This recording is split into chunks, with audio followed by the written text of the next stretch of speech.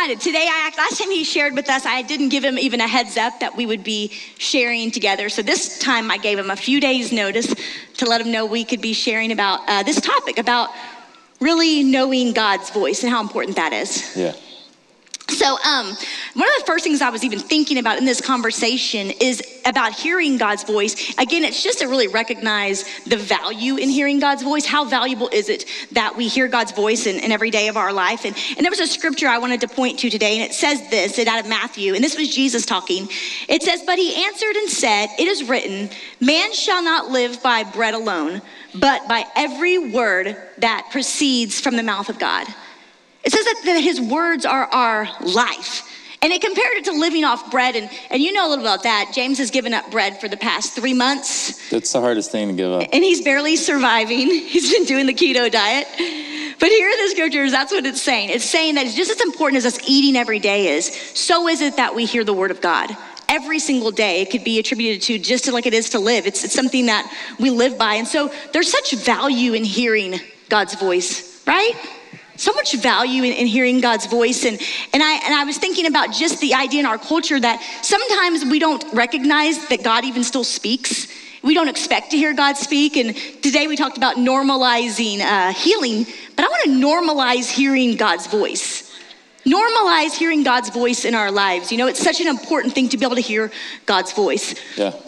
There's something I talk to the guys about is the difference between knowledge and wisdom. Mm-hmm. And knowledge is stuff that you learn here on earth, you know, about life. But wisdom is something that is a mixture of knowledge and it's spiritual knowledge is what wisdom is. And I always point guys when they're new to the faith to Proverbs, because Proverbs is a book on wisdom. That's what it's about. And if you don't know the backstory, David, you guys all know David from David and Goliath, who went on to be the king of Israel. He had a son, and his son's name was Solomon, and God told him that he could have anything he wanted, and Solomon asked for wisdom. That's what he asked for, and he ended up being the wealthiest person that we know of ever to live.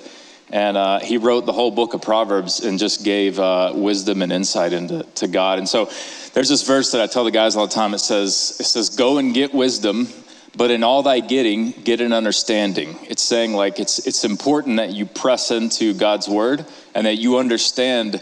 He actually calls it an enigma, and understand the riddle and the enigma of what's going on. And because, you know, as you go and start reading scripture, you'll notice that some of the spiritual wisdom is counterintuitive to some of the things you hear on earth, if that makes any sense. Sometimes God, the earth tells you, 2 + 2 is 4. And God will say, sometimes it equals 5 though. If you'll follow this pattern, it works different in my kingdom. You know what I'm saying? The spiritual realm is different. So anyway, the difference in the two is knowledge is things that you guys learn. You can watch YouTube like me, just way too much YouTube. And hours of documentaries, that's knowledge. But wisdom is like spiritual knowledge. Right. And that comes from reading God's word. For sure. And I think that's something that we need to, again, normalize, getting to have God's wisdom in every day and in all things. Yeah. And I think sometimes we do ask for God's voice on some specific things, like which lotto numbers should I pick here at the gas station right now? We get real holy right there at the counter when we're picking our lotto numbers, right? Or should I take this job? Or should I marry this girl, right? We begin to ask God for specific wisdom. But today I wanted to talk too about not just the specific times we ask for direction in our life from God, but really that God calls us to ask God every day for just general direction in our lives. Just how do we live every single day? What's the wisdom in our life look like that we can glean from God and glean from the Holy Spirit in our everyday? Again, not just living by every day. We don't live by bread alone, but by God's word every single day. God, what is the direction that you want us as Christ followers? How do we live? How do we pray? How do we love? How do we minister to the world around us? How do we really model the life of Christ? It's not just about lotto tickets, you know? Yeah, for sure. And I think if you're in any position like mine at all, sometimes you have to deal with conflict. And conflict is hard because you don't want to do any damage. You care about people. So that's another thing that, at least for me, just to give you some insight into my path, I have to pray about probably the most is I have to go deal with something difficult. I got to go fix a situation. what is the best way for me to do this, God? You know what I'm saying? Like, I need you to go in front of me and advocate on my behalf, because this is a tough situation and we have to work this out. You know what I mean? Mm-hmm. So how can I do this and like still honor you in the process? Right. And I think finding God's voice in general direction does take time. You know, this whole entire book is the book of God's voice. And finding God's voice on how do we live and how do we look and how do we love, right? That's something that we really get from knowing God. It's important that we know God's word, we know his ways, and that we also know the Holy Spirit that's here to lead us and guide us every day. So there's a general direction, right, that we look for in our lives. Just how do we live as Christ followers? God, what's your purpose? What's your plan, right, for my life? But then there's that specific direction that we were talking about a few minutes ago, about asking God specific questions in our life that we need direction for. I think sometimes, though, where we're missing it is we don't take the time to get to know God's direction in a general direction. And we really only listen when we want to hear him specifically. And I wrote this down. I said, our ability to hear God's voice in specific circumstances comes from our practice in seeking him in all circumstances. And I think sometimes we get to the counter to pick out the lotto tickets, like, I just can't hear God's voice. Well, it's a lifestyle of living and learning to listen to that voice of the shepherd. And the more that we live a lifestyle of being plugged in and keen into his ways and his word and his Holy Spirit, we develop this ability to hear his voice louder than any other voice. And it becomes very clear and easy for us, even in those specific directions. God begins to speak to us on the job or the spouse or the house, right? We begin to hear God's voice more clearly, but it comes from the practice of learning to hear God's voice every day. Yeah, I wrote, we can't hear when it's something big because we're not listening when it's small. Like, we haven't trained ourselves how to just live that out, where God's a part of every step you take. Yeah. And then we finally get to something huge and we're like, where are you at? Right. You know, and we haven't learned how to, the scriptures say that God speaks in a still small voice. And so sometimes the world's loud and busy, but a lot of times the one that's actually your worst enemy is like your own thoughts. You know what I mean? Like, you actually are the loudest. You're so loud actually that you can't hear anything God's saying, because you're filling in the gaps with your own thoughts and doubts and what ifs and anxiety and worry. That's where knowing the word comes in, because sometimes when you know it, you know what I'm saying? You can play that. God's reel of truth can kind of override some of your thoughts sometimes. You guys, what's it called? Spiraling. I'm sure some of you know about that. You start going to this thought, and then it goes to this thought, and then this one. And before you know it, you're like, we're being taken over by aliens, and there's no point in living at all. You know what I mean? And then before you know it, you're like in a bad place. So when you feel yourself start to spiral, that's where you can kind of go back to the word and go, wait a minute, let me hit the brakes. I'm being too loud. What does God actually say here? You know what I mean? Yep, for sure. And I think sometimes, like today, I really want to talk about knowing God's voice, because like he said, there are a lot of voices out there. And how do we know the difference between God's voice and our mom's voice, right? How do we really know it's God's voice? And I think one thing that's really sad but true is often God's voice has been really misunderstood. I think his voice has been misunderstood and his voice has been misrepresented at times. And I think that's made people react in different ways. I think there's some people that are hesitant to even say they're hearing God's voice because they want to protect God's voice. And if they're wrong, they don't want to reference him, right, or mislead people in a wrong direction. But I think that a lot of people have just kind of turned like a blind eye to God's voice, or just a coldness to God's voice, because it has been abused so many times. And so I do think hearing God's voice is powerful and amazing, but I think there's a responsibility that comes with really being able to know God's voice from the different voices in our lives, really. Sure. I think, if I could speak on this piece, people,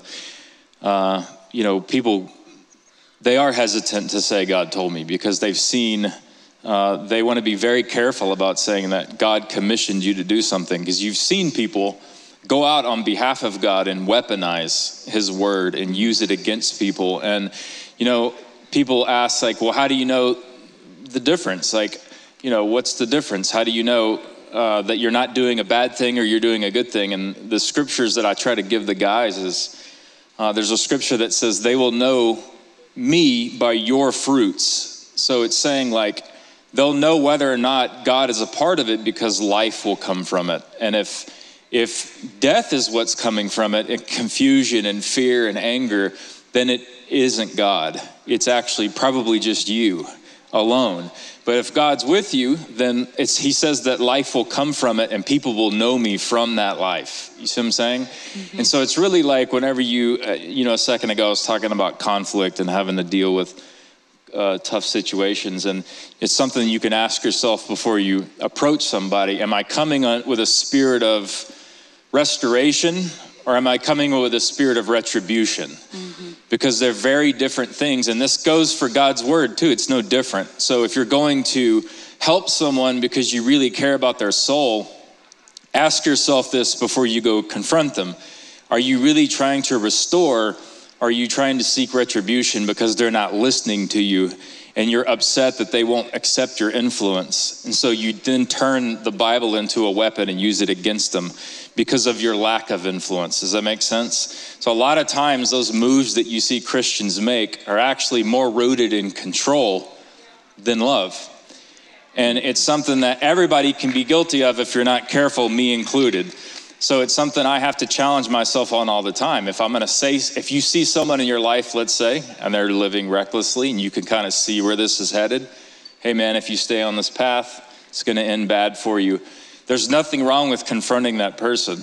You just need to make sure that you do your job first, and that's making sure that your actual goal is restoration. Yep. God wants to restore them back to the best version of them. You know what I mean? And if we're not careful, sometimes we let our own control get in the way and our lack of influence, and that upsets us, and we want retribution. And that feels completely different. So that's where that fruit idea comes from. The fruit of whatever you do is the byproduct. So if you go into the conflict and it comes out, I've had conversations when I let God lead me that are very tough conversations, but they end in life. And people are happy when they walk out of the room. I've also done the opposite. I've had conversations where I left God out and it was just me and it was just retribution. And I got my way, but it ended in death and destruction. The person was frustrated, the relationship soiled. You know what I mean? Yep, for sure. So anyway, it's important, I think, to, like you were saying, to listen to God so that you can know he can really lead you on when it is time to act. Does it make sense? And I think people have seen Christians just firing on all cylinders sometimes, kind of firing shots at people. And you can always, I always say you can smell the difference. You can tell the difference whenever they're doing it out of love or control. And when they're doing it out of control, it doesn't smell right. You're like, I don't know what you have to offer, but I don't want it. Is the vibe that you get in return. And it's because it's not coming from the right spot in their heart. You know what I mean? Right. That's so good. Yeah, I was thinking in my notes, I put handle with care. Because I think it's important that we handle God's voice with care, because it is the most powerful voice that there is available to us in our lives. And it should be treated with care. It should be treated with honor. It should be taken seriously and treated with respect and reverence, And I was actually laughing because I was thinking about how we misuse God's voice sometimes for good reasons, right? But sometimes it's just misused and sometimes it's misunderstood. And I was laughing, and you youth kids are going to understand this growing up in church and being at summer camp. There was this thing that happened every year, pretty much at summer camp. You'd get over there and you'd find a new guy or girl that you liked, and you'd start dating for a couple of weeks. And then after 3 weeks, you'd be really tired of them because you were with them every day. And you would do this thing. You'd go to them and you'd say, we need to break up because God told me I need to focus on him. It was just the classic, God told me we need to break up so we can focus on our relationship with him. And it's funny, and it's such a good one. You really don't take any responsibility. It's all him, not you. But it's one of the times that I think that sometimes we misuse God's voice to justify our own thing or our own agenda. And as funny as that example is, I think that we do that sometimes on much more serious examples as well. Yeah, Pastor Wes actually preached a message on this a couple weeks ago, maybe 2 weeks ago. But he was talking about how make sure that you don't abuse the grace that God gives you in your life to excuse the lifestyle that you're living, instead of using that grace to propel yourself and go to the next level. sometimes God extends grace to you so that you can make it to the next level. He wants you to be the best version of you. He's constantly trying to restore you to that. But instead, sometimes we take that grace and go, oh, cool, I didn't get caught. I guess I'll do it again. You know what I mean? Instead of going like, oh, wow, God spared me. I need to come up out of this. You know what I'm saying? And not that you are criminals, but I'm just using that reference. Right. But you also had another example that I thought was really good, talking about not using his voice as an excuse not to move. Yeah, I mean, something for sure with guys is work. I mean, guys all have to work, and getting a job is tough, and it's really hard working a job that you don't have any passion for, or a job that you feel like doesn't pay enough. But I'm a firm advocate on, if there's a job out there and you can take it, then you should, because anything's better than sitting on your mom's couch making, and sometimes it's like, well, they're only paying, let's throw out a number, $7 an hour. Like, okay, well, you're making $0 an hour right now, right? Right? So why don't you go ahead and go to work, and then we'll just see what happens. And I really believe this. I think when you take a job, you begin to be busy, and there's something about when you start working, if you'll let God be a part of your work, and this is actually scriptural. In Colossians, it says, commit to the Lord whatever you do. It doesn't say think, it says do, right? So this doesn't work if you're on the couch. You have to get up and go. So commit to the Lord everything you do, and he will establish your plans. And so I really think that when you go up and when you're busy and you put your hand to the plow, that God can start to open doors and reveal things to you about your career. And you never know. You never know where you end up. You know what I mean? So that's something I tell guys, because, of course, a lot of times they're like, there's nowhere to work in this whole city. And I'm like, well, did you try that place? He's like, yeah, they want me to work 40 hours a week. And it's like, I think you maybe should change your perspective a little bit. I think you might actually be the problem here. I'm just saying. But, they use I've heard the God thing, like, well, God really just hasn't opened up the dream job yet. Right. So obviously I should still just sit at the house. And I'm like, I don't think that that's how it works all the time, man. Now, I'm not saying that God can't open the dream job for you, but I am saying that there is something to putting your hand to the plow and being busy. And when you do that, God can open doors. There's another verse that says, so for everybody out there that's working a job that they hate, because this happens to guys a lot, you feel like you're not getting paid enough, you feel like nobody sees you, and you're grinding. And there's somebody in this room, I guarantee you, that has a job like that right now. But scripturally it says, stand firm, your labor in the Lord is not in vain. And so it's something I tell the guys, it's like, who are you working for? Are you working for the boss that you hate, or are you working for God? Because if you will go out and commit your work to God, he sees everything that you do. Don't worry so much about that boss. And in due time, have you seen a good man that does good work? This is the scripture. It says, have you seen a man that does good work? Yes. It says that God will go and put him before kings. So it means like when the time is right, God will put you in the right spot. You know what I mean? Yeah. Anyway, I went on too long there. It's all right. No, I think that's a good point, because I do sometimes think that we don't move. We go, God hasn't spoke to me yet, so I can't move from this spot.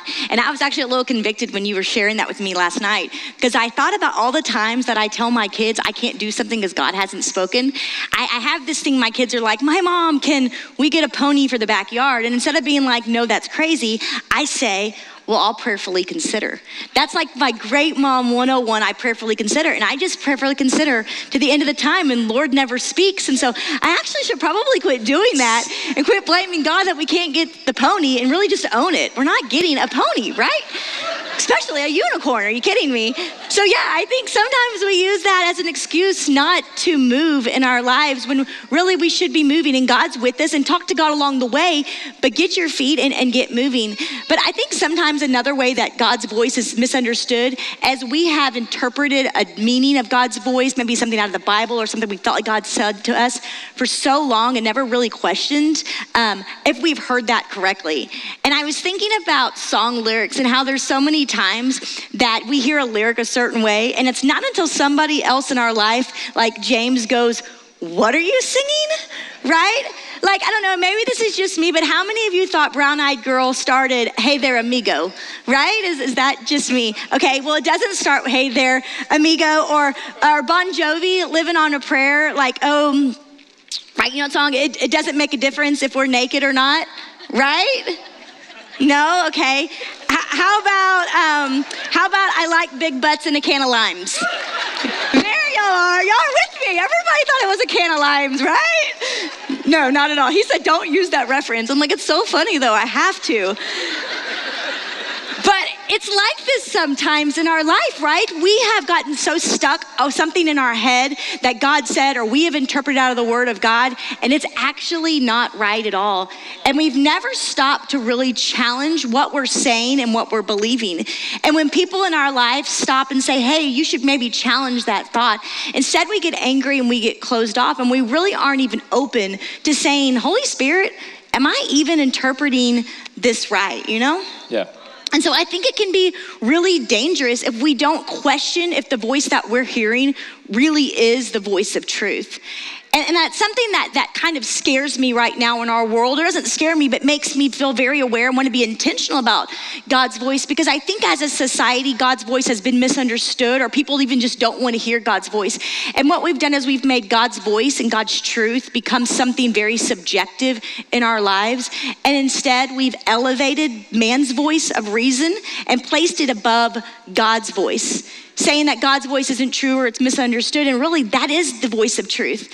You know, it's been such an empowering statement that we've been saying in our world in these days of live your truth. But it's not about living your truth. It's about living God's truth, right? And it's his truth that sets you free to be able to live your truth, right? And there's a passage that I want to read to you guys this morning. And this is what Jesus was telling everybody. He says, but when he, the Spirit of truth, comes, he will guide you into all the truth. He will not speak on his own. He will speak only what he hears, and he will tell you what is yet to come. There is only one voice of truth, and that's God's voice. And that's really the Holy Spirit's job in our life, is to speak on behalf of the voice of truth. And that's what Jesus was telling them. I'm going to send the voice of truth. And here is the truth, guys. Without the Spirit of truth, there is no truth. That is really the only truth, is the Spirit of truth and the truth that God brings, right? Yeah. And so that is the Spirit of truth. So that's kind of where I want to turn this conversation this morning, is how do we really know that we are hearing the Spirit of truth in our life? How do we know that what we're reading or what we're interpreting or what we're living out is truth from the Spirit of truth? And so I kind of have 3 points this morning I wanted to talk about. The first thing is that the voice of God will never contradict the word of God. If you're taking notes, write that down. The voice of God will never contradict the word of God. And that's something that I think that we sometimes take for granted, is the power of the word of God. That this word of God, our Bible, is something that was God breathed. Let me read you what it says in Timothy. It says that all scripture is God breathed and useful. And I want to read it to you out of the Passion Translation. It says it this way: God has transmitted his very substance into every scripture. His substance is into every scripture, for it is God breathed. It will empower you by its instruction and correction, giving you the strength to take the right direction and lead you deeper into the path of godliness. It's the word of God that leads you into the path. In fact, it's God's word that says, my word is a lamp unto my feet and a light unto your path, right? That's what God's word is, a lamp unto our feet. It lights our path.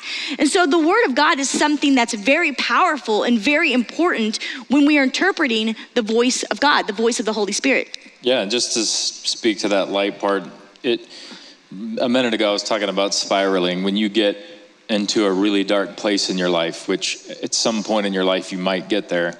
I hope you don't. But if you do, and you spiraled your way to the bottom, I really do think that this is what this verse means. It'll be a lamp to your feet so that you can get out. It'll like guide your path out of the darkness back into the light. And so sometimes all your circumstances, when you're in that darkness, feel hopeless, like you don't have any hope at all. And I think God's word, when you start to read it, brings hope back into your scenario. And it really does function like a lamp in the darkness so that you can see the right path and get back where God wants you to be, which is filled with hope. Yep. And I think sometimes it's intimidating to read God's word because sometimes, to be flat out, some stuff I still read. I'm in the book of Revelation right now, and it was way crazy, right? And I think sometimes we get intimidated because we feel like we're not understanding what we're reading. But that's really how powerful God's word is. Even if we're not understanding everything, it's getting on the inside of us, and it's building our spirit man and strengthening us on the inside. And so don't let the word of God intimidate you. Really dig in. And like he said earlier, start in the book of Proverbs if you want. It's a little bit more simpler. Or just go start reading the life about Jesus. His life was an anointed life. And just by reading about his life, that brings power into your life, and it brings understanding, even if you don't realize that you're getting an understanding of God's life.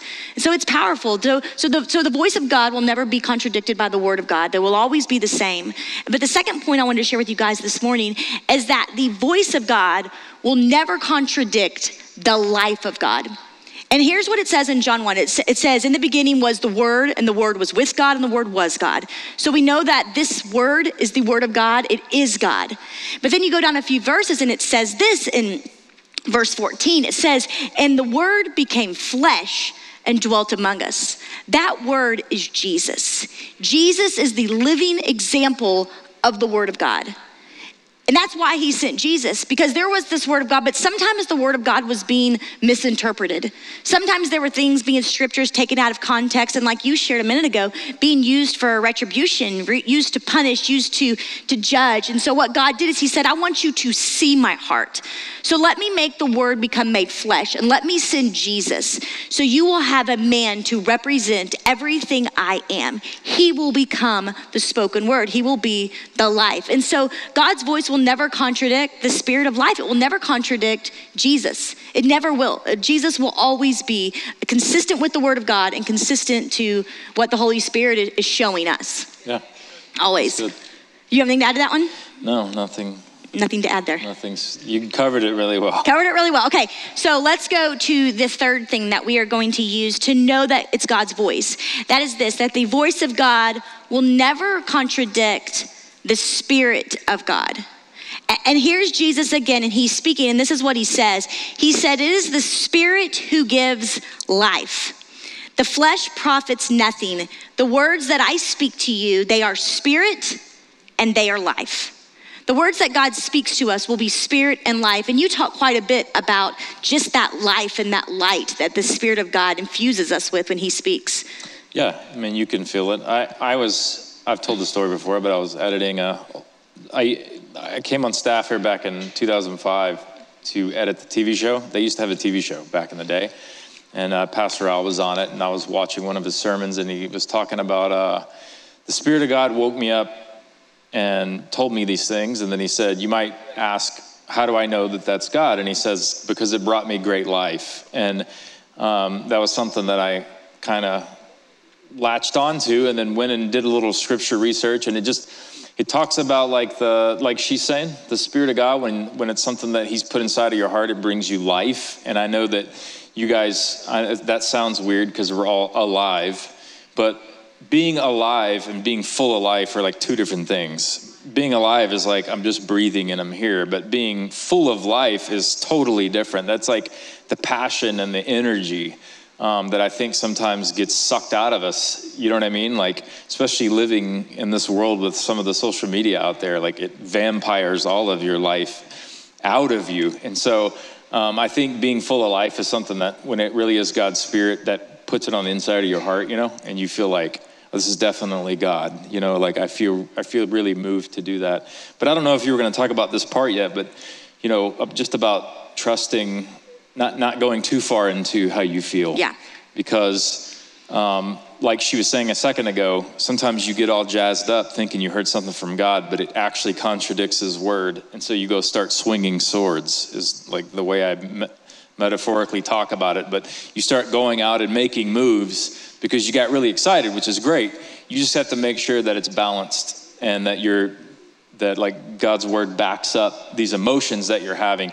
There's a verse in Proverbs that says, he who trusts his own heart is a fool, but whoever walks wisely will be delivered. And, you know, we talk about heart all the time. I thought I was supposed to follow my heart. What's up with that? It just means like follows your emotions too much without balancing that, you know, and you may not have talked about this part, but God God came in 100% grace and 100% truth. It's a mixture of both, and it's a balance of both. Jesus came with ultimate grace for everybody, but he also came and brought really harsh truth to everybody. You know what I'm saying? And Caiaphas was one of those people. He was the church leader at that time, and he really personified what I was talking about a minute ago with that. He did not like that Jesus had all the influence, and that bothered him. And so he used the name of God to he's actually the one that got Jesus crucified, because he had his influence taken away and he wanted retribution against this so-called savior of the Jews and convinced the Romans to kill him. And it was all because of his heart posture not being in the right place. Anyway, the point is, sometimes it's important to follow the life, but if you are not careful, sometimes you can act before you should, just because you're excited about something. Yeah, for sure. There's really, and that's about these 3 points that we've made. There's the Word of God, right? And then there's Jesus, and then there's the Holy Spirit, the life inside of us that we're in tune with. But I think sometimes, being in church, I feel like I've watched the pendulum swing. I've watched the church sometimes rely so much on the Word of God that they were losing the life of God. Right? We were so heavy on the word that we weren't making sure that it also wasn't contradicting the life of God and the life of Jesus. But then sometimes I see this pendulum swing so far over here that we're so invested in just feeling what makes us feel life that it's not consistent with what the Word of God says. And I was laughing because I was reading a book and it was talking about in a particular church, there was a small group, a men's small group, and one of the guys got up and he proudly proclaimed that he was cheating on his wife and having an affair.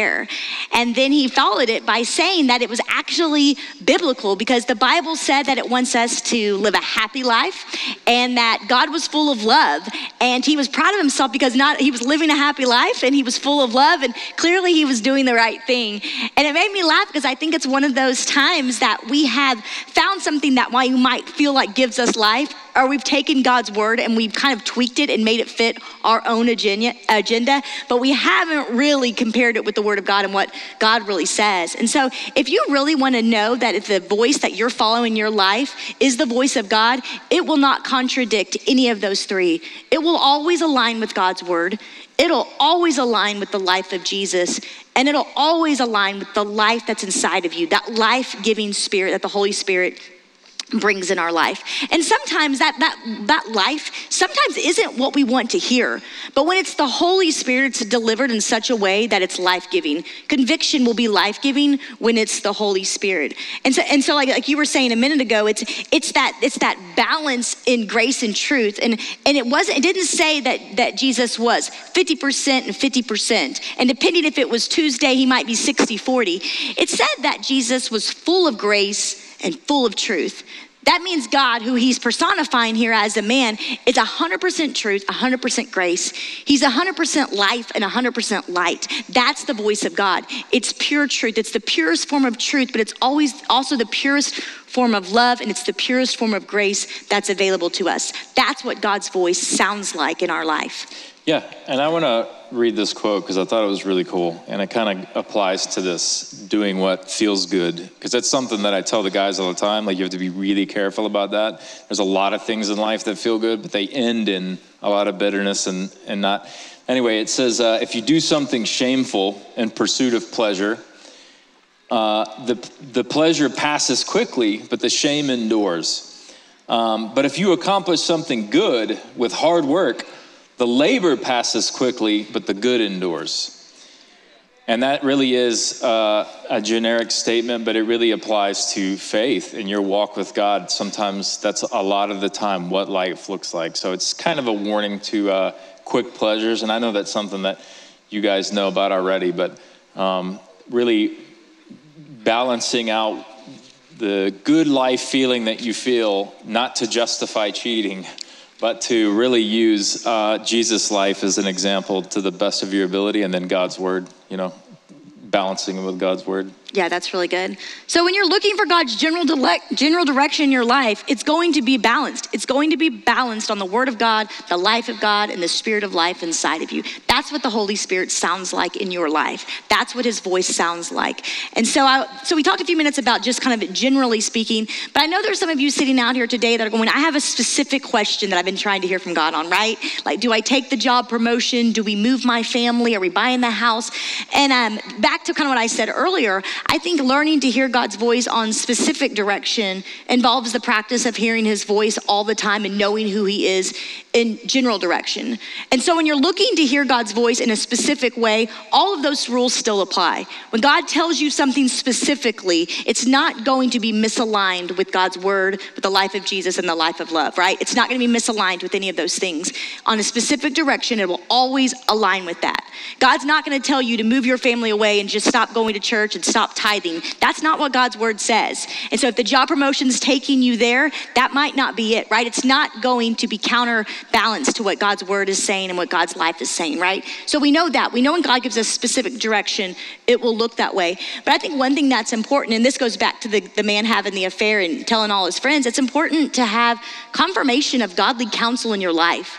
And I think sometimes what we want to do is when we're listening for God's voice on a specific direction, at least it happens to me, maybe it happens to some of you as well, but people come to you and they go, okay, as my pastor, do I take the job or not? And my question is, well, what did God tell you, right? And so I think when searching God for specific direction, it's important that you first go seek God for yourself. And when you feel like God has spoken to you about that specific direction, it's always a good idea to go and get some godly counsel and wisdom in your life.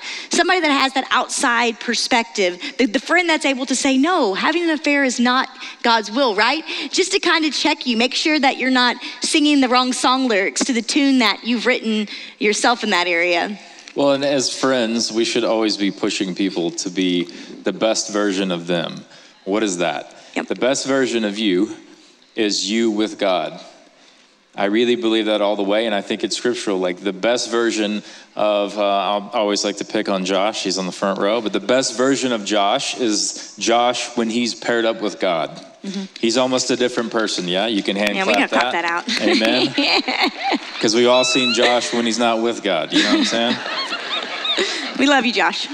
No, I can pick on him, he's like a brother. But yes, so if you're wondering, what advice should I give people? Give them that advice. The advice you should be doing, if you really love somebody and you really care about them, then you should be pushing them at any chance that you get. Anytime they open a door for you to speak into their life, push them towards being the best version of them, which is them with God, right? You gave some good advice to the men a few weeks ago about godly counsel in your life. Yeah, well, I started with another proverb, but it says, where there's no counsel, the people will fall. But in the multitude of counselors, there's safety. And I talked kind of about, I was watching this guy who's like an athletic coach, and he was talking to sports athletes, and he was giving them all these tips on like these 5 fundamental things that guys need, but they don't always have in their life. And it's like they're strategically placed there. And this guy works with like high-end athletes. So he's like, he's a faith-believing person, but he teaches this to the secular world and says that like even though it's biblical, it's still something I can repackage and present to them. But he was saying the 5 things that you need is you need a savior first and foremost. You need God in your life so that you can start down the right path. Obviously for salvation, but just for your life, period. Secondly, you need a team, which he equates to like church. You know, like when you come to a church, it's basically like your team that you're on.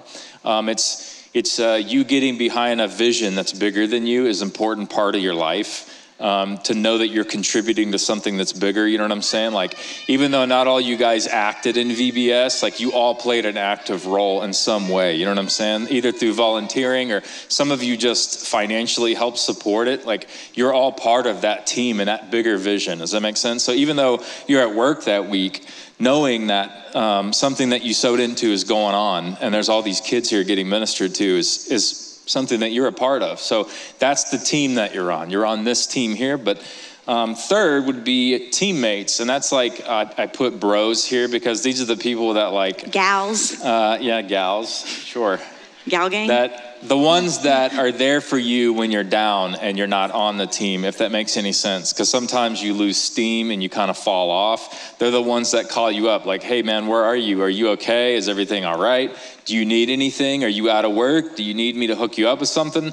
Like those are your friends that are important that you have. And that's what we're trying to do with groups here. I don't know if you guys know, we had groups last night.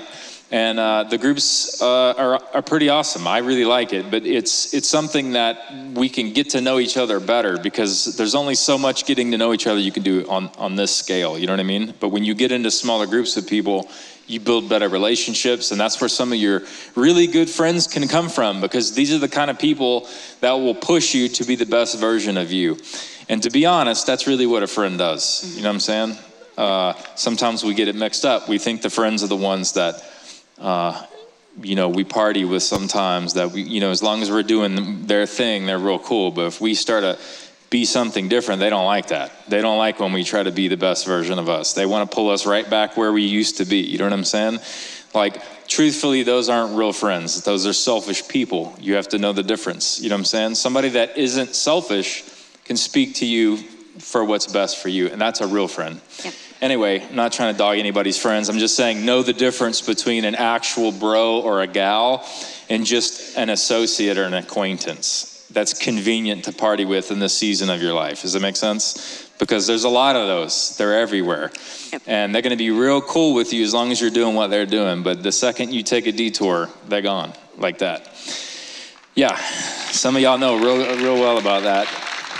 Number 4 thing was to have a coach in your life. So I equate this to like a professional. So it's important, especially for guys and for women too. If they're going to set out on some kind of career path, it's important that you have someone professional in your life that you can glean information from and learn and save yourself a lot of headache and a lot of financial ruin, right? Like you can learn from someone else's mistakes. And then number 5 was kind of what we were talking about here, and that's having a counselor. And the equivalent to that in the Bible is like a mentor, somebody that's a spiritual mentor that can really speak to where you're at in your life and speak to not just your normal day-to-day life, but actually your spiritual condition. And they're different things. And this would be somebody in your life that you're very open with and you're okay with them checking you.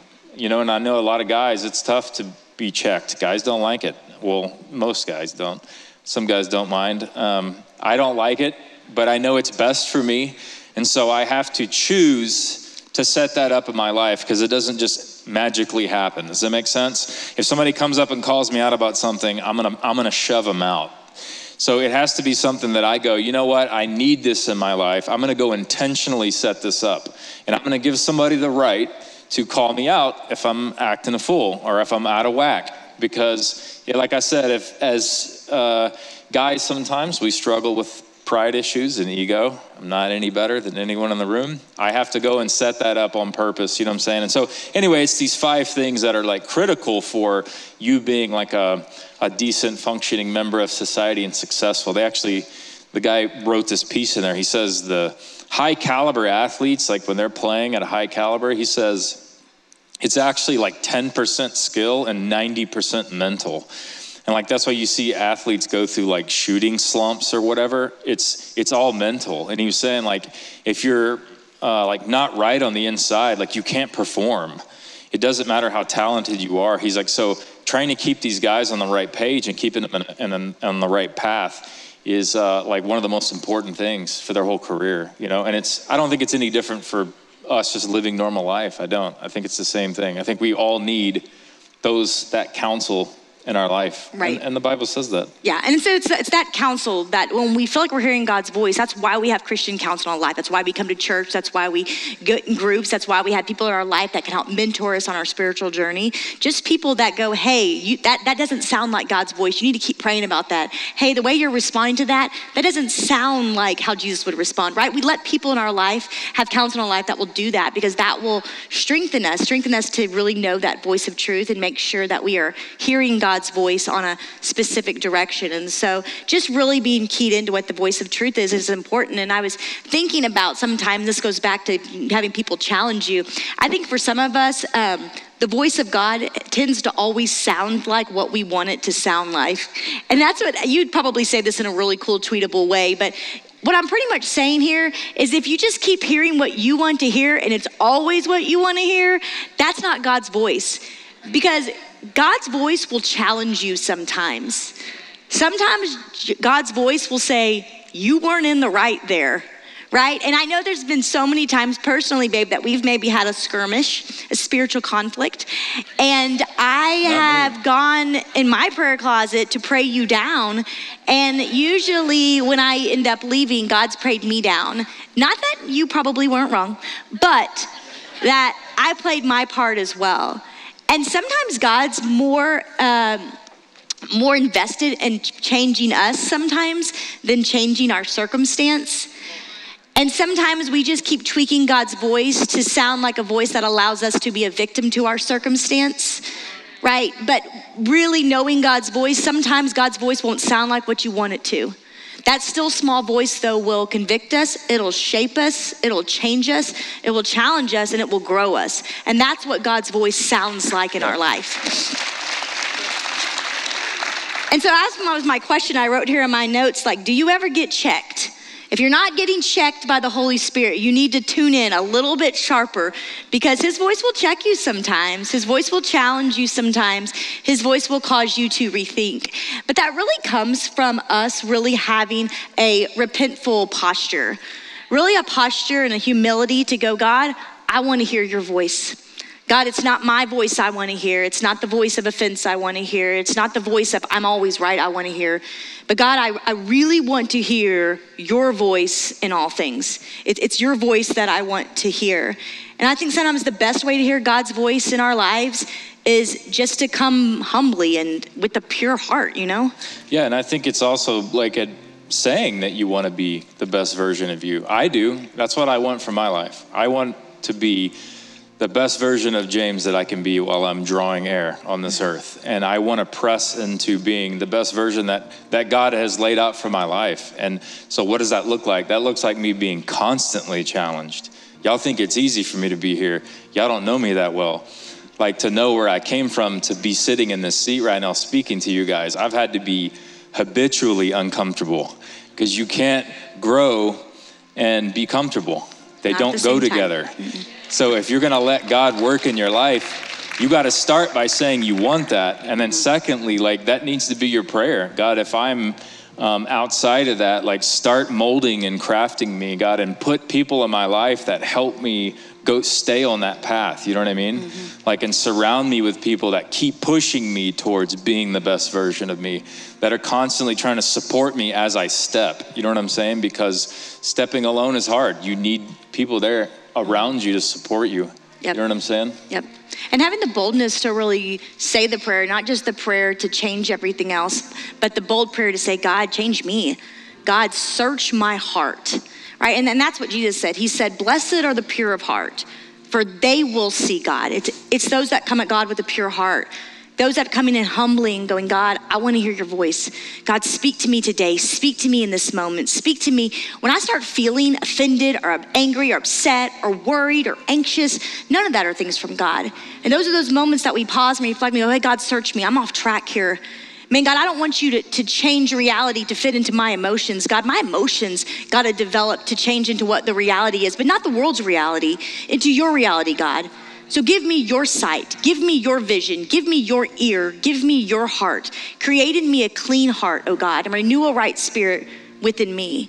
And a couple of weeks ago when we shared about Samuel hearing God for the first time, I love what Samuel finally said. When he finally recognized it was God's voice, he said this. He said, speak, Lord, for your servant is listening.